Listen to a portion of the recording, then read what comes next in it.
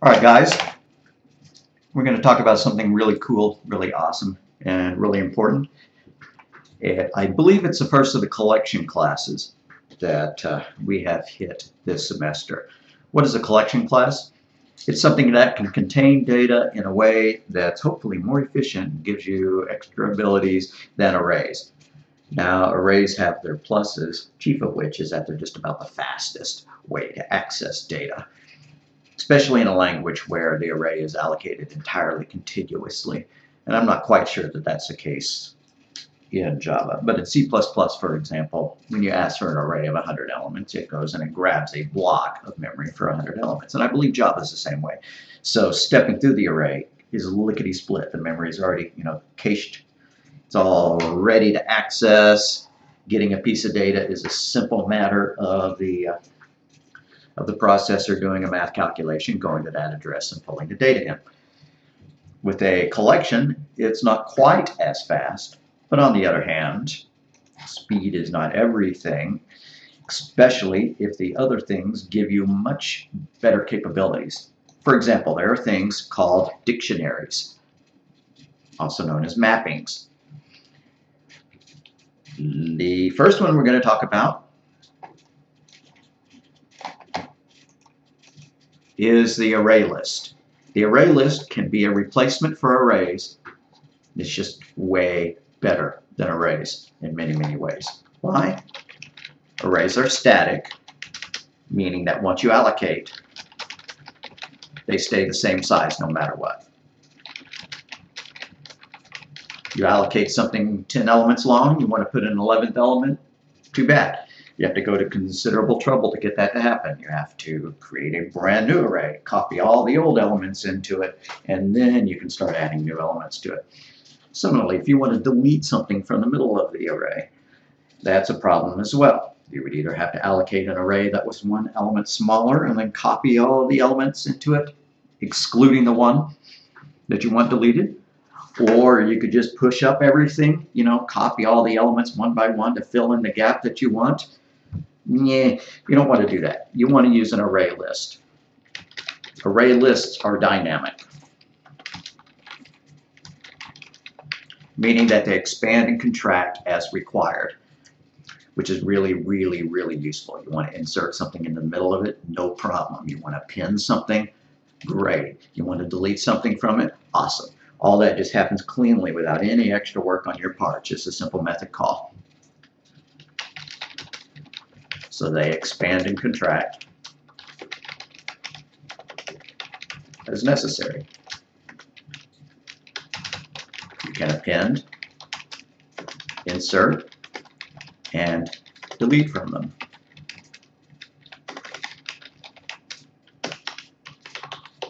So arrays are static. Once you allocate them, they stay the size no matter what.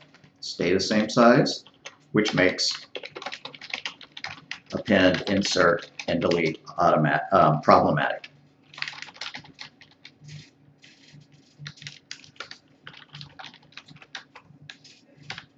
Deleting elements, I should say. You can always delete the entire array just by setting its reference to null. Once you set a reference to null, the garbage collector will come and delete it. Let's mention that just for a second. Say you do this, int ia is equal to 1, 2, 3. If later on you go ahead and do this, ia equals null, then now nothing is pointing to this memory, unless you set another reference variable to point to it as well. The garbage collector will notice that and remove it. Or, if this is inside a block of code, int foo, like that, then once foo is done running, this variable disappears because it's out of scope. The array is still in memory.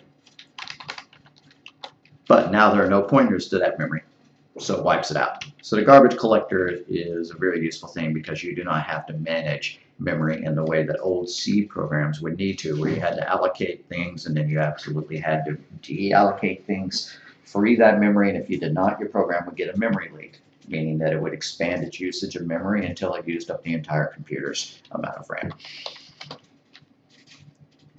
Firefox used to be notorious for its memory leaks. If you left Firefox, the browser, running, for 5, 6 days, you come back and you'd find out that it was using a vast amount of memory. They pretty much fixed that. Okay, so how do you allocate an array list? Well, let's come look.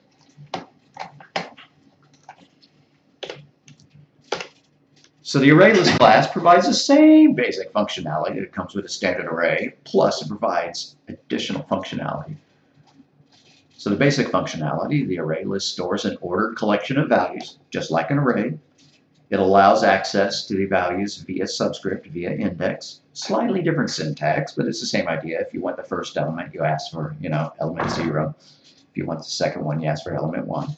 However, it grows and shrinks dynamically by inserting and deleting elements at any specified location.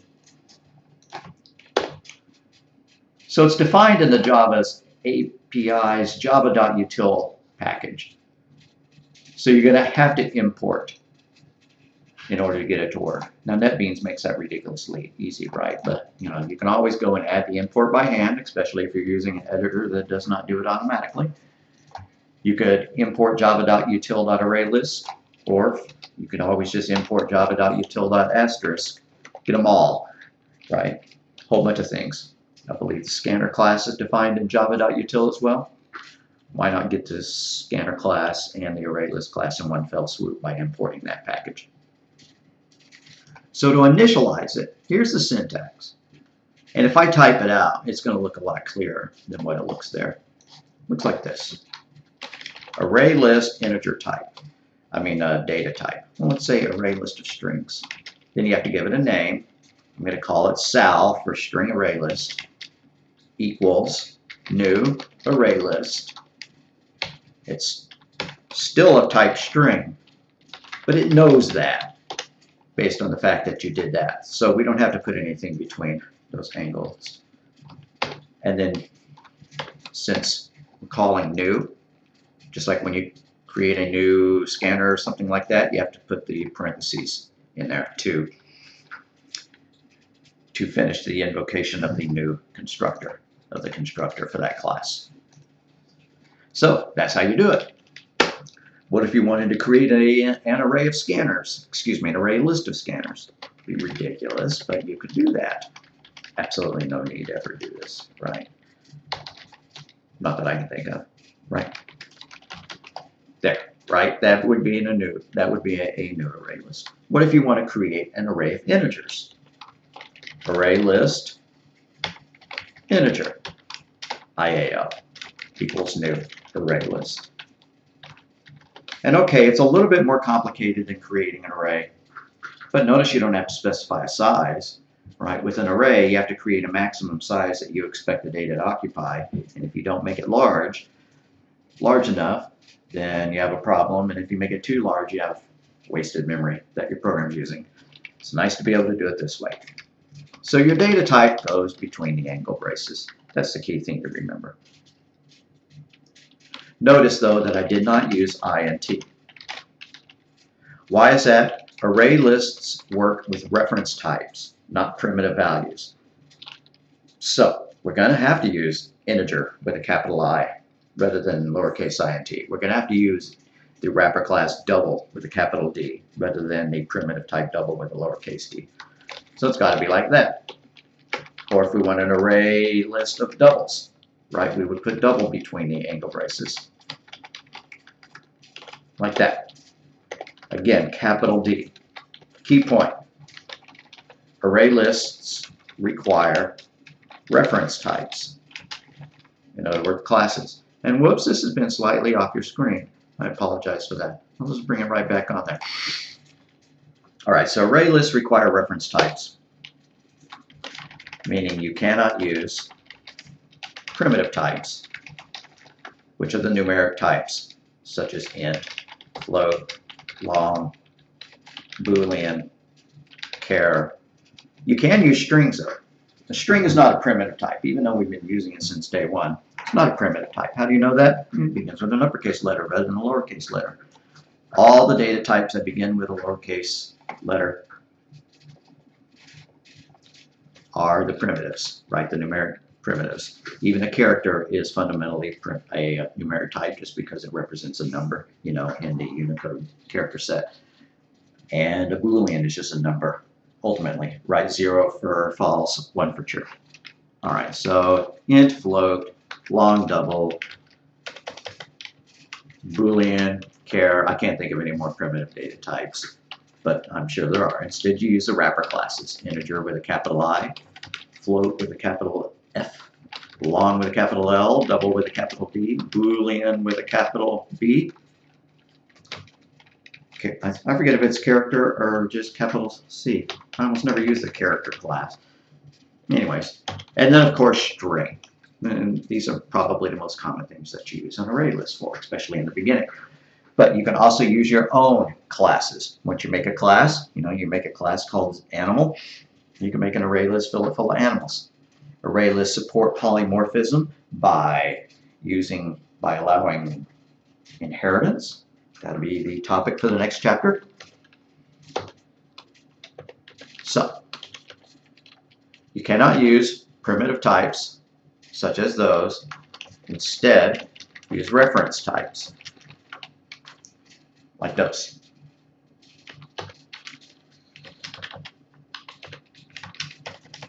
And any other class. All right. Let's actually get to using some. So that we can see how to insert items into it, right? Access the elements out of it, stuff like that. So I'm going to make a new project.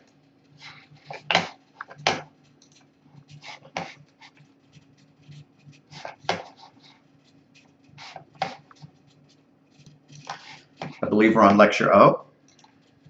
So, Lecture O. Go ahead and create a main class, right? I mean, if you're using Ant.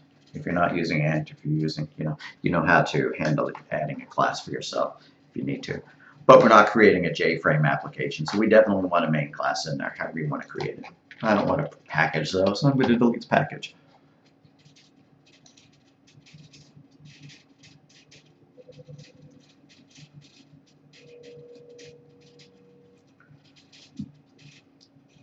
So right off the bat, I'm going to go ahead and add my import statement. Import java.util. Why not just asterisk? In case we're going to use a scanner or the array list class, which we're going to do. All right, let's create some array lists, just like we did before. I'm going to create an array list called names so that we can insert some names into it. So it needs to be an array list of strings. Right, array list, angle, strings, end angle, names, or I could call it name list, right? Equals new array list. Whoops, why did I put an S there? Because you say it's an array list of strings, but it's really an array list of type string. There you go. Equals new array list.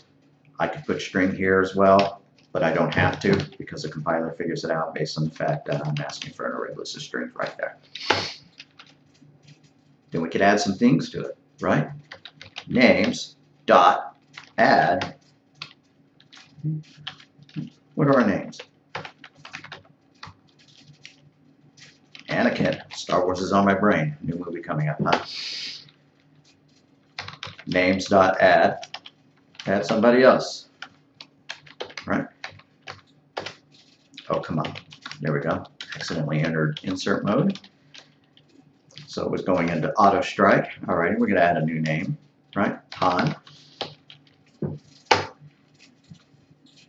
And names dot add, parentheses, quote, Tarkin. If you don't know these names, who cares, right? Just sticking some data in them. All right, and then if we print the list out, it might not look that great. It might just print a reference to the array list. Unlike Python, where if you, By the way, an array list is the exact equivalent of what a list is in Python. If you recall hearing that Python doesn't support arrays, it only supports lists, well, that's because the inventor of Python decided that since array lists were so much more awesome than arrays, why even bother making arrays? So he just called them lists rather than array list. Same idea. Okay, so I've added 3 things to it. Let's print it out. By the way, this is not going to work. It's just going to print out a reference, an address, right? A hashed value. So system.out.println parentheses names. Sure would be nice if that worked. It's not gonna. Let's give it a shot.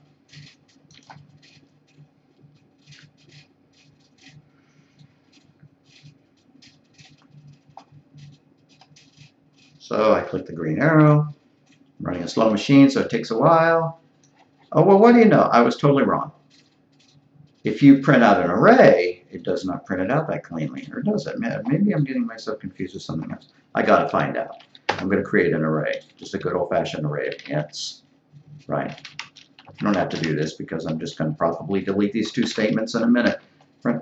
And then I'm going to print that out. System.out.println parentheses IA in parentheses semicolon. What's that look like? Yeah, that's what I was thinking, right? When we try to print out our array, all we got is this hashed reference to it. Not any use. But awesomely, when we printed out our array list, it had a good example. Good output, right? Why is that? Because the ArrayList class has a toString method. We don't have to call it. It gets called automatically. Anytime that something is trying to be converted into a string, the toString method is accessed, and the toString method is intelligent and actually can dump out the contents of that array list, create a string from it. So I'm going to delete my array reference. If I wanted to put toString in there to show specifically how that is being turned into a string, I could do that, but it's not necessary. So I'll delete that. All right. What if we wanted to add something into the beginning of the array? In other words, we wanted to insert it. Now, they just used the same method name. They just used add. They did not make a second method called insert. But you do specify the position. If you specify no position, then add doesn't append at the end. But if you do specify a position, that serves as a subscript of the new value. So for example, if I add something into the 0th position, into subscript 0, then the new value becomes the first element in the list and everything is pushed down by 1. Let's prove that. Right? Well, these are in alphabetical order. I cannot think of a name that begins with, something earlier than A. So it's not going to be sorted anymore. That's all right. Names.add into position 0, somebody else. Right? Why not? Luke. Luke's going to be at the head of the list. Then we can print it out again. I'm just going to copy that, paste it. That'll print it out again.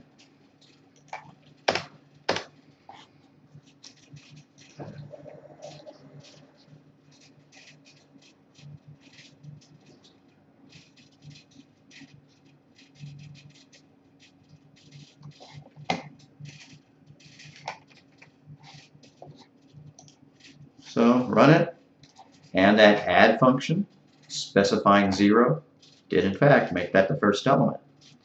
If we changed it to add into subscript 2, then it will replace element 2. Not replace element 2, but Luke will become the new element 2, and everything after that will get pushed down 1. Like that, right?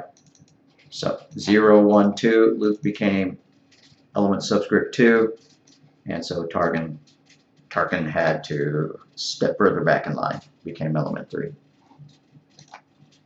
What if we wanted to remove something from the array?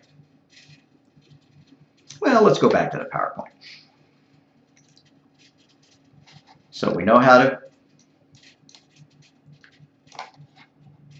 allocate now.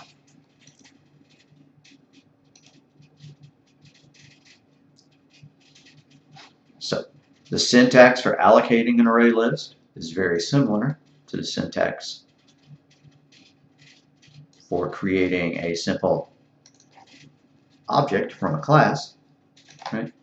Except when we create the array list, we do something that's known as a template. We fill in a template where we specify a data type. Templates are kind of an advanced topic I believe we will brush upon. I will make a point of doing that, but for now, just know that the syntax is slightly different because we do have to specify the data type. If you make an array list without specifying the data type, it doesn't know what you're trying to store. If you really want to do that, if you really want to create an array list and not specify a type, you could just put object there, right? Because everything is an object except for the primitive data types. But then what are you going to do, right? You call .add, and well, it would add an object, but let's not go there. And here's how you create a standard array. And this did not specify. Yeah, I guess it did. Right, array list of students as opposed to an array of students. We see that there's some differences. Specifically the use of the template syntax where you use angle braces to define your type. So to add an element to the end of an array list, you call .add, passing in the item. All right, so Java API.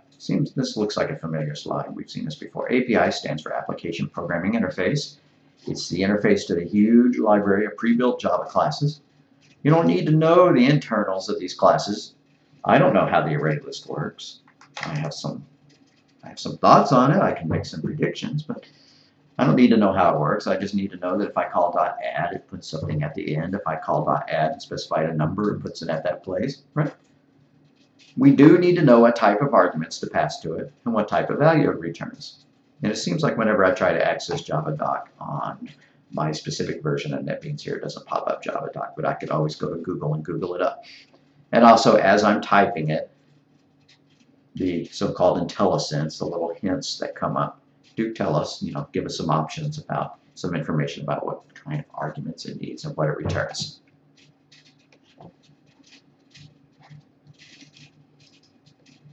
So to access an element within an array list, you don't quite do it the same as you do with arrays. You don't use square braces. Instead, you use .get.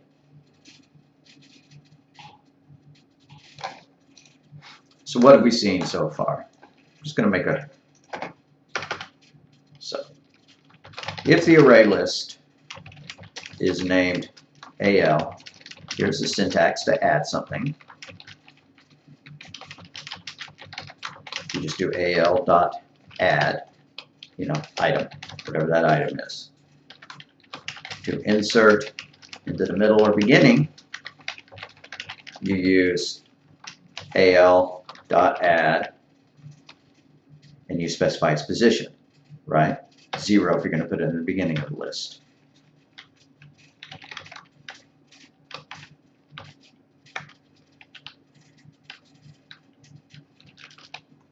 So I think I'm going to change that to x, item, where x is the subscript of where the item will be inserted. So if x is equal to 0, puts it at the beginning of the list. If x is equal to 1, then the beginning of the list is left untouched, but the item you're adding becomes the new number 1.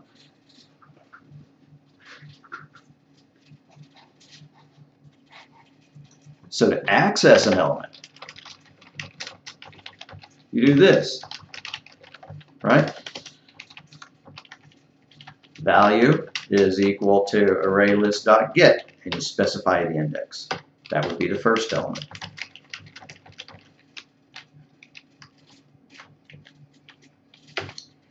If you replace 0 with 1, it becomes the next element, right? So value equals al.get subscript x. X can be any valid subscript, any valid index.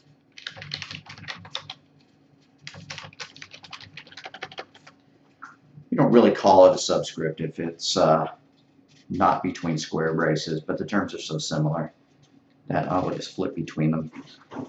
Anybody you talk to who knows programming would understand if you use one or the other. Let's do that. Let's get a value out.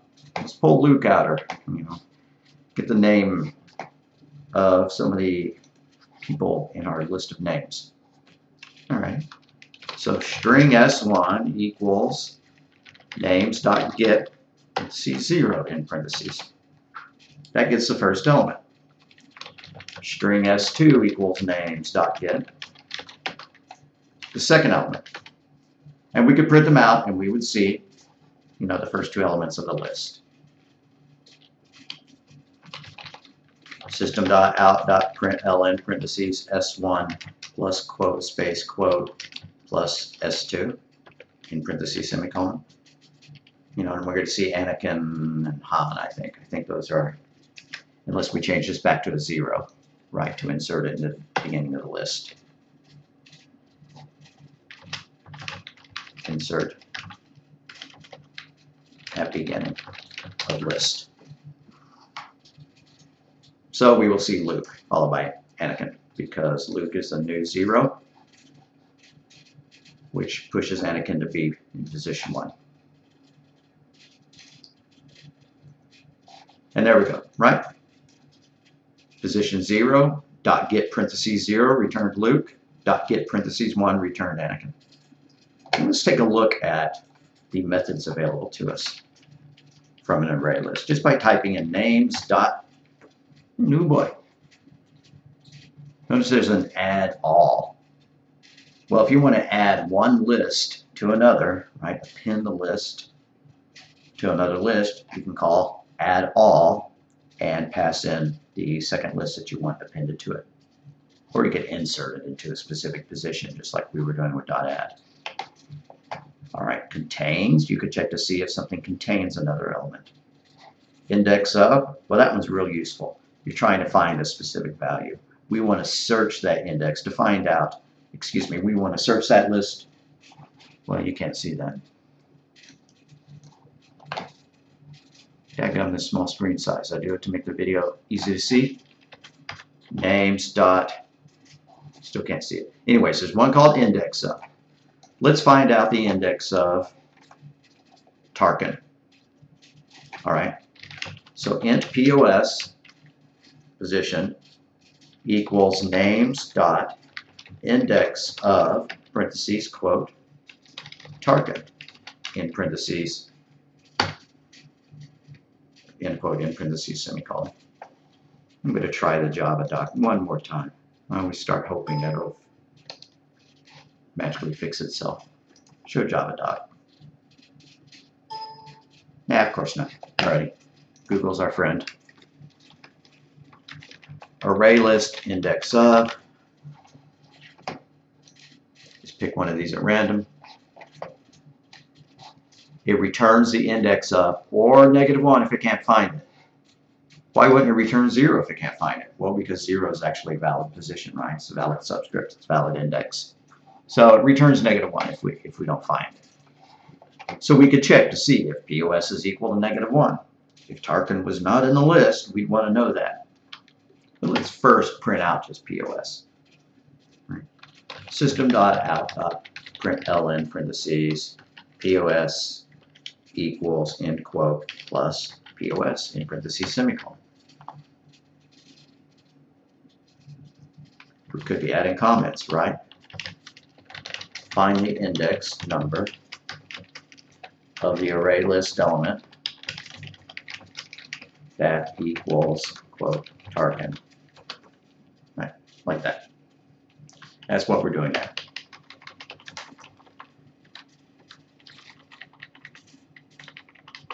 What did we do up here?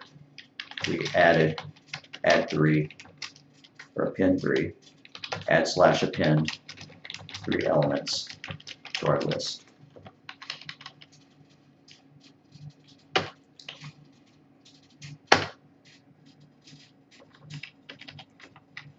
All right. Use .get to access specified elements in the list. That's what we did there.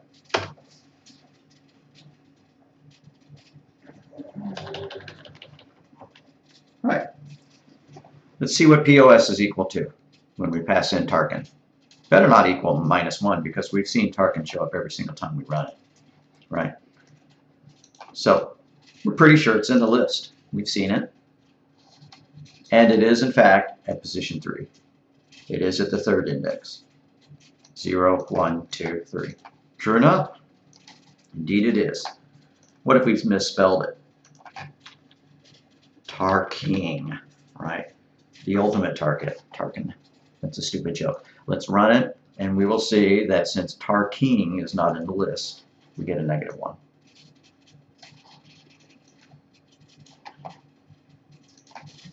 So we could check, right? If parentheses POS equals -1, in parentheses, system.out.println, element not found in list, in quote, in parentheses, semicolon.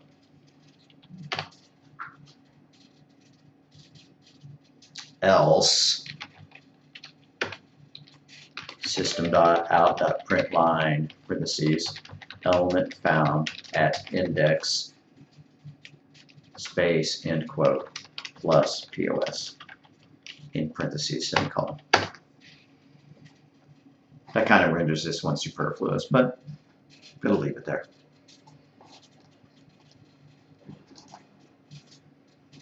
All right. The element, in fact, was not in the list because we looked for something that was not in it.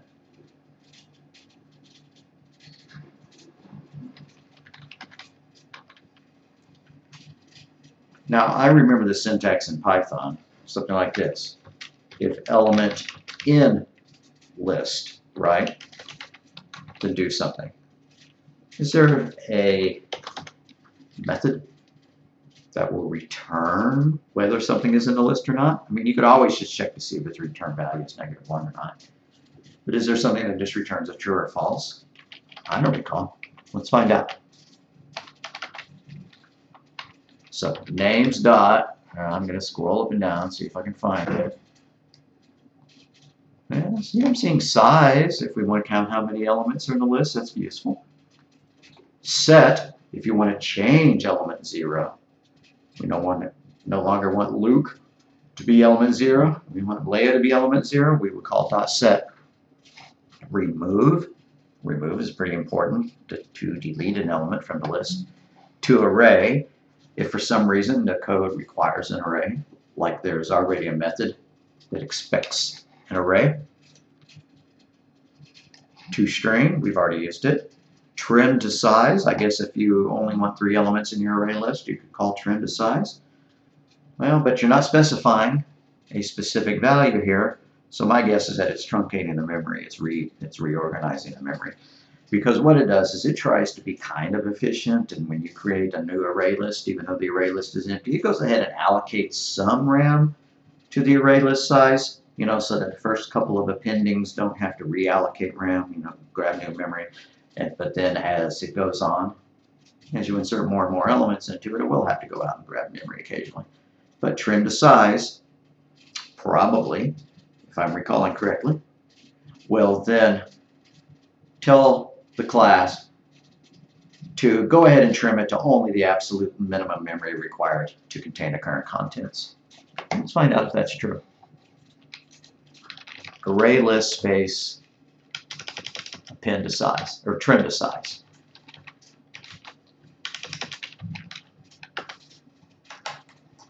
It trims the capacity of the array list to be the list's current size.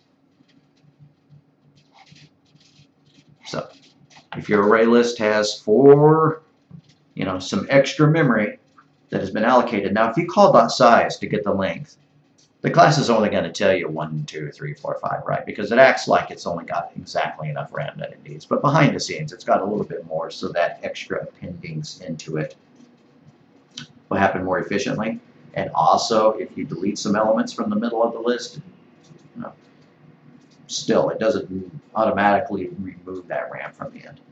Hope that kind of makes sense. We just treat it, though, as though the class magically expands and contracts required, you know, just behind the scenes. It's trying to manage memory a little bit more efficiently.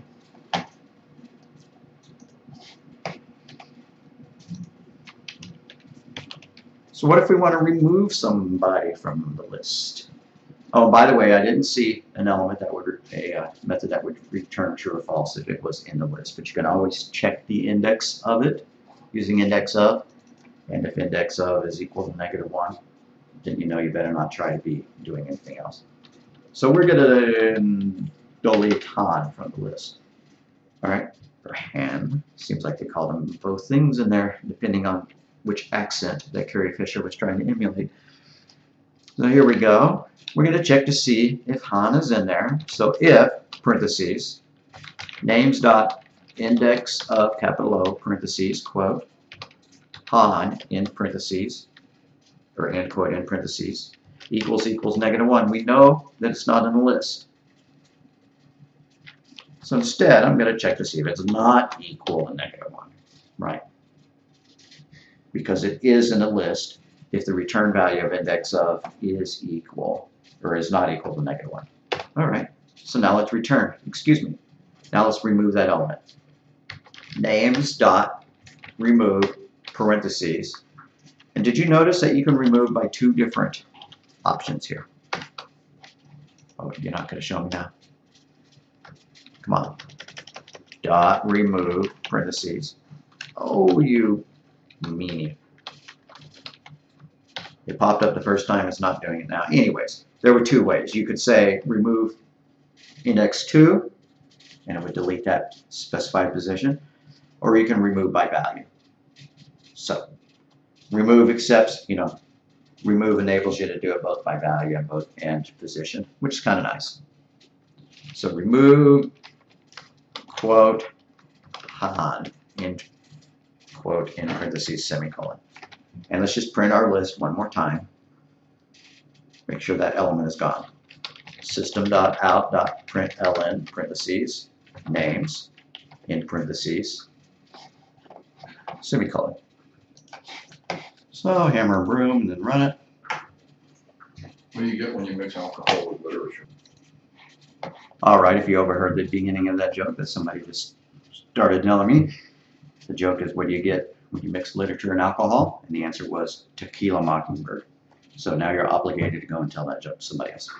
Let's run it. Right, so we looked for Tarking. That element was not in the list. Then we deleted, we removed, removed Han, so Han is no longer in the list, although Han was earlier. What would happen if you called .remove on something that was not actually in the list? Right? Let's find out. Names.remove, parentheses, quote, ABC. Now we know that element's not in the list. See what happens. Hammer and broom, then green arrow. It didn't do anything. Well, that's nice of it, because some languages will crash if you try to remove something that does not exist. It'll not crash, that's not the technical term. It'll throw an exception that you have to handle. Just like if you try to, in an array, access an element that doesn't exist, right? The array is 10 elements long, so you access subscript 20. It'll generate an exception. We need to jump into exception handling pretty soon.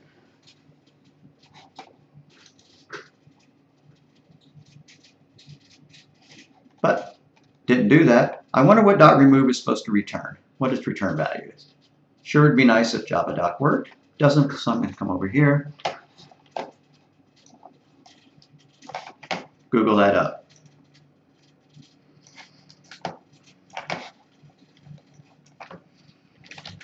Return array list remove.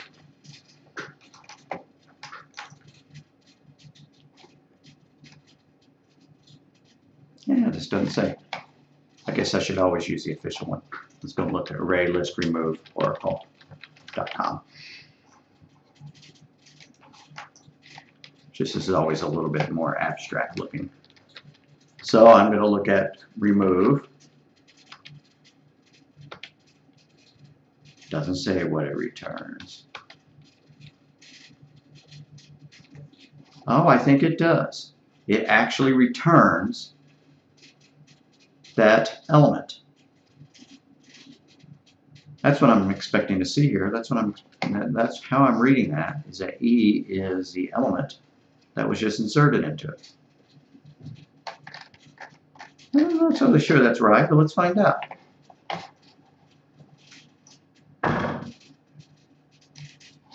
What if we just went up here, and while we're deleting Luke, not that we have yet, but let's system.out.println parentheses names.remove parentheses quote Luke in parentheses, end quote, in parentheses, semicolon. So we're just going to see what the return value is if we do that. True. All right, that's how we know whether it functioned or not. If you try to remove something and it returns true, then it did work. But if it returns false, it did not. So down here, I'm going to delete that line. That one's a little bit too confusing to see in the notes. But I'm going to do this. Boolean OK equals names.remove. System.out.println parentheses. Did we delete or did we remove ABC question mark space end quote plus OK. And we will find out that it prints false. It prints false because ABC is not an element in the list.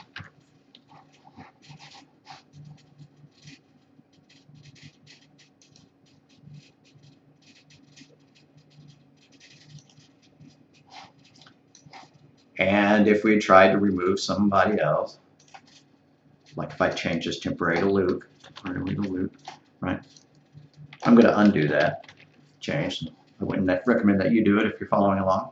I just want to see, make sure it prints true. Yep, did we remove Luke? True. All right, now I'm going to hit undo a couple of times because I want that to say ABC. All right, let's go back and look at the PowerPoint. Or let's update our little notepad.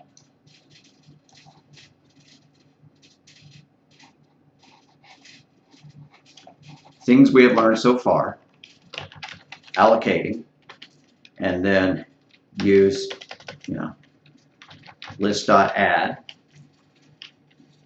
list.get, list.remove. We haven't done set yet. Set will change the value of the element.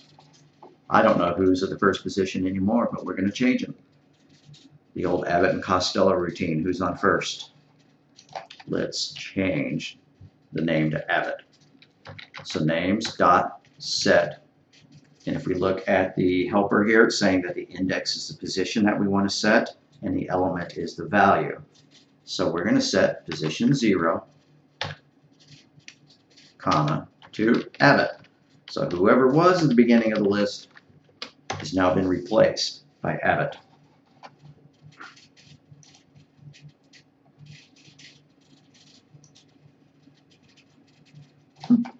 If we printed out the list, we'd find out. Wonder what that returned.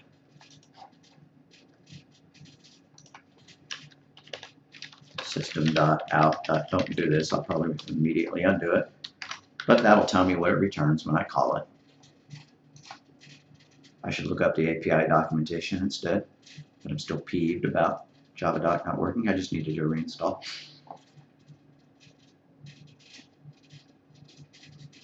Alrighty. Check it out. When we call .set, it returns the old value. That's fascinating to me. I did not realize, and I'm not sure why I care about the old value, right? If I say change element number 2, why do I care what element 2 was? But we have that option. All right, I'm going to get rid of that print line now and just leave it to names.set. Right. What happens if you set a value that doesn't exist? What do I mean by that? The index is wrong, right? We do not have 11 elements in there, so we absolutely cannot change index 10. And it blew up, right? Out of bounds. So if you try to manipulate elements that are past the end of the array list, it'll blow up. Or if you try to use a negative value, right? Just like arrays. Can't access an array element that's past the end of the array or a negative value. Unlike Python, where you can do your -1 as your index and I'll access the last element and so on, which is just about the coolest functionality in the world. So no negative values, no values that are equal to the length or greater. What do I mean by that? If our list is 4 elements long, we can only set elements 0, 1, 2, or 3. I'm going to change that back to 0. I'm going to add a comment about what we're doing. Replace the first element in the list with a new value. And we may as well print the list out at this time, just to make sure that it works. Right? Copy that and paste it.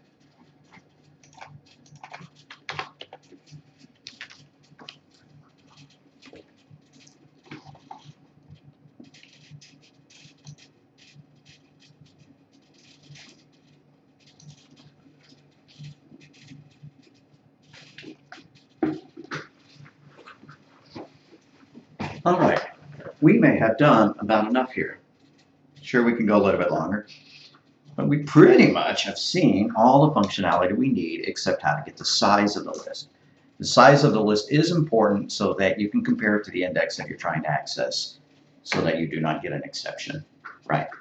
So, int space length underscore of underscore list or names, right? Or how about just int space number of names equals names dot size, in parentheses. Notice it's not dot length. It was dot length when we were talking about strings. It was dot length when we were talking about arrays. But ooh-wee, all of a sudden we're talking about dot size. Why did they change that? Well, the only reason I can think of is because not every collection type has a length specifically. It would have a number of elements, but for example, there's something called a map or mapping or a dictionary. It's not an ordered list, right?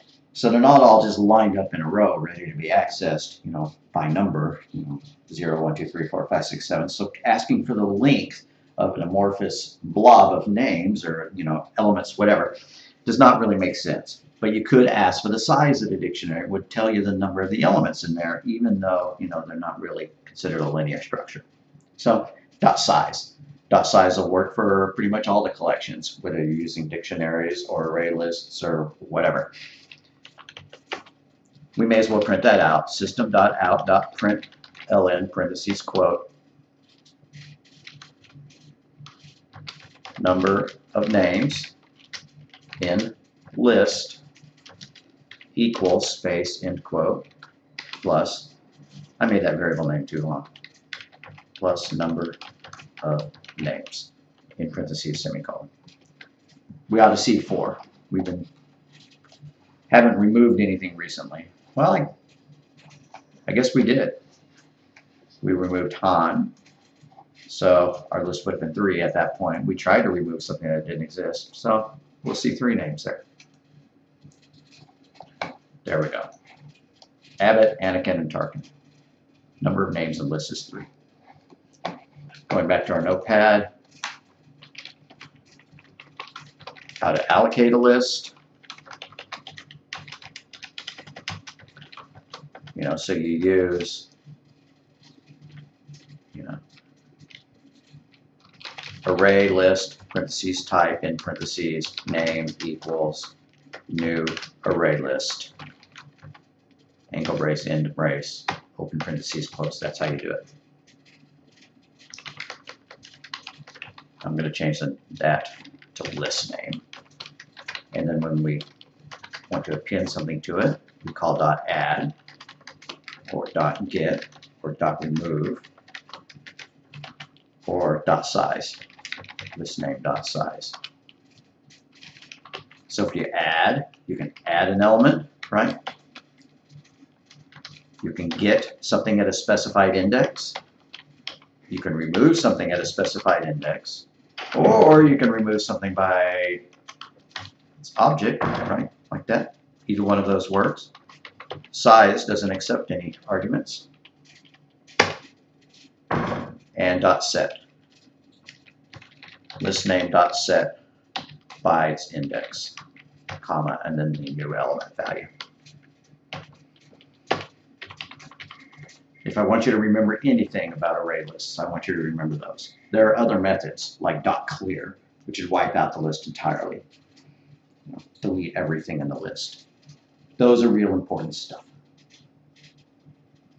We might make a comment that dot remove returns true or false.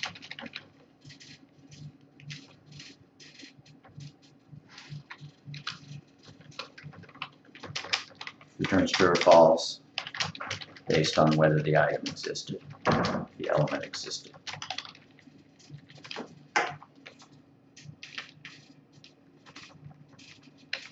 And we'll make one more comment.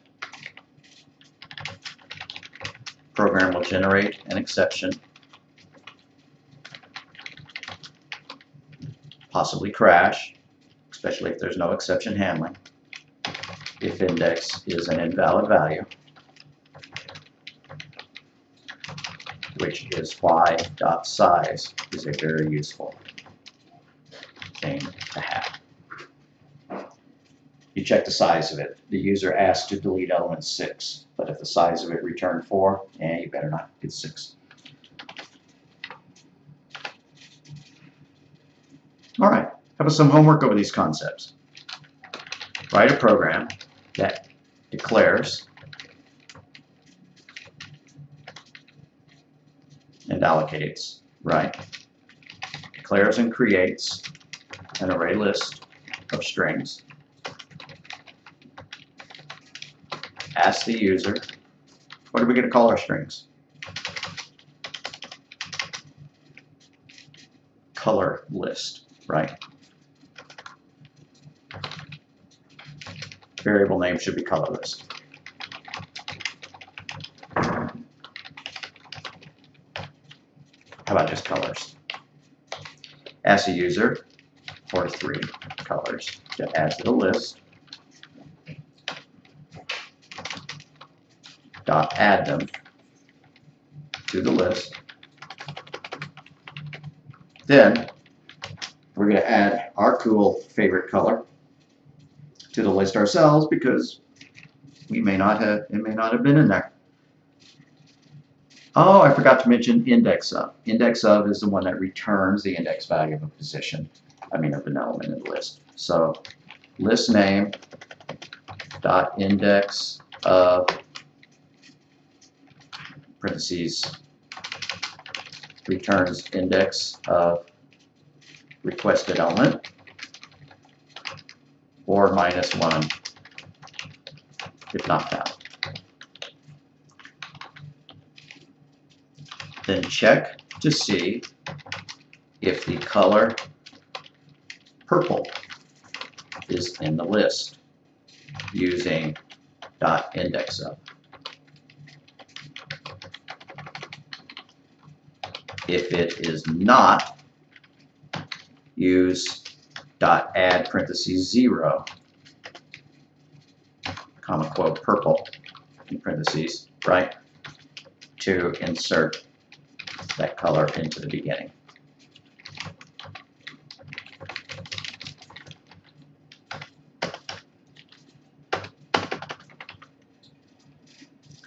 Then just because we're jerks, we think we're smarter than the second one.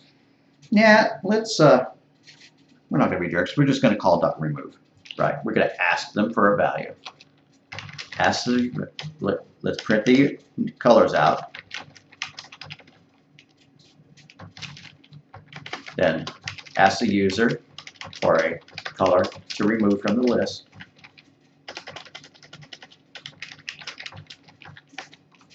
Call dot remove to do so. Print the list again. Is that enough?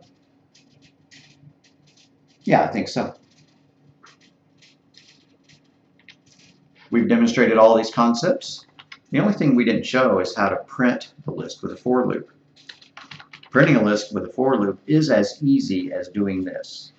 If it's a list of strings, for example, for parentheses string value colon list in parentheses, it's just dot out dot println value, right? Just like we did with arrays. You can use for each on lists just like you can with arrays. Absolutely no difference in the syntax.